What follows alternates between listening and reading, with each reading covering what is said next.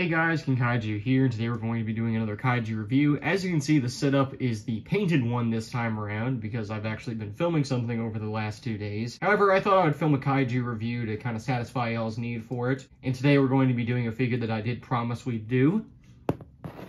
The original 1974 Mecha-Godzilla. After adjusting a little bit, I think we're ready to go. And of course, this figure is a very, very nice model. First of all, this is from Bandai Creations, not normal Bandai. However, this is regarded as one of their best, if not their best, figure. This figure has kind of became rare over the years, but I do think Playmates reissued it. However, this is my original release that I got back in the early 2010s, and still to this day it holds up as one of the best figures in my collection. And of course, today we're going to review him. Starting off with detail. Now, bringing Mecha-Godzilla closer up to the camera, you can see that this figure is coated in details, and this is a reason why this figure is so nice.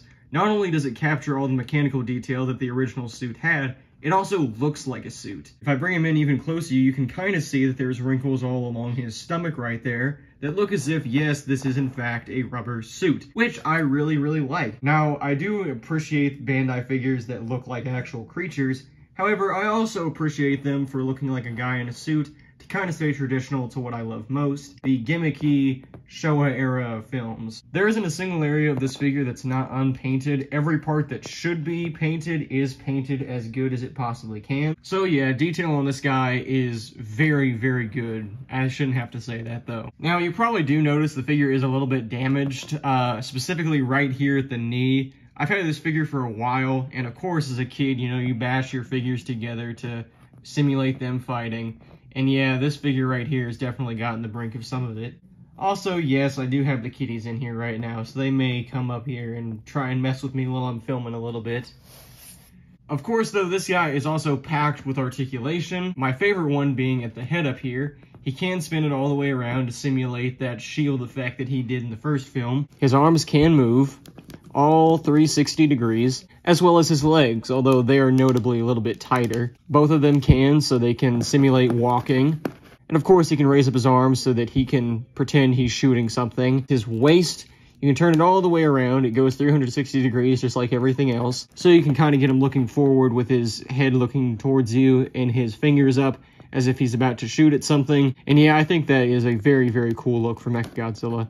Of course, moving him to the side means we're about to go into sizing. Now, while I do not have a Mecha-Godzilla Godzilla, I do have a Destroy All Monsters one, the 1968 Godzilla, which of course is a little bit taller. Now, Mecha-Godzilla was actually much bigger than Godzilla in the film. He was about a head taller than him. However, I still think that this looks okay. You know, I don't know why this guy specifically is so tall. However, you know, you could get these guys to fight off, and it looks pretty nice. Going with something that's probably a little bit more accurate, here is another monster that kind of simulates that suit effect that I was talking about, Antlar. Antlar here is, of course, an Ultraman monster, but I do feel as if this guy is something else that kind of resembles that suit effect that I was talking about with Mecha-Godzilla. Of course, Antlar here, though, would be getting the crap kicked out of him. And finally, we'll compare him off to a monster that he kind of did fight in his original outing, Anguirus. Now, of course, this is the Final Wars variant. This is not the Showa-era Anguirus, but still,